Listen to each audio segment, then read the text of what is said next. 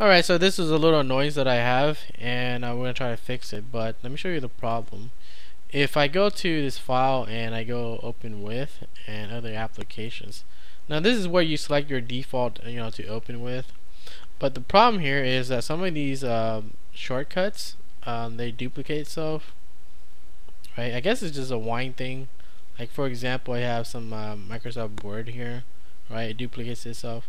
That's not really the problem. Like if I try to remove it, you select it, they have this remove button here that don't fucking work, by the way, but I don't know why they even have it there.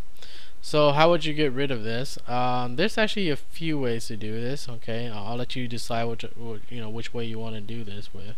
But one way is to go into your menus. Okay, your menus here. Just right click on it and it says edit menus.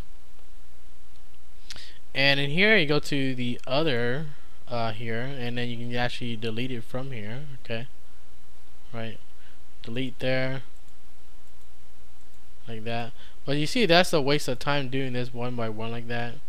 Another way to do this, okay, is to actually bust out your home folder and Control H to show all your hidden files, .loco, okay, and then go to share and then applications, and this is where it stores all your your launchers.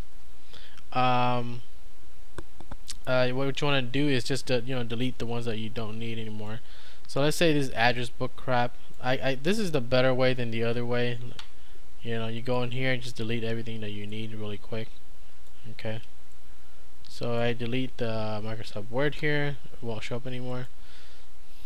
Right. So that's how you do this. Now this is where it stores all your custom launchers. So even if you make a new icon in here, or I mean a new shortcut in here, it'll actually be stored in here. Okay, so let's go back to that open with place and see if our application is deleted, and it is.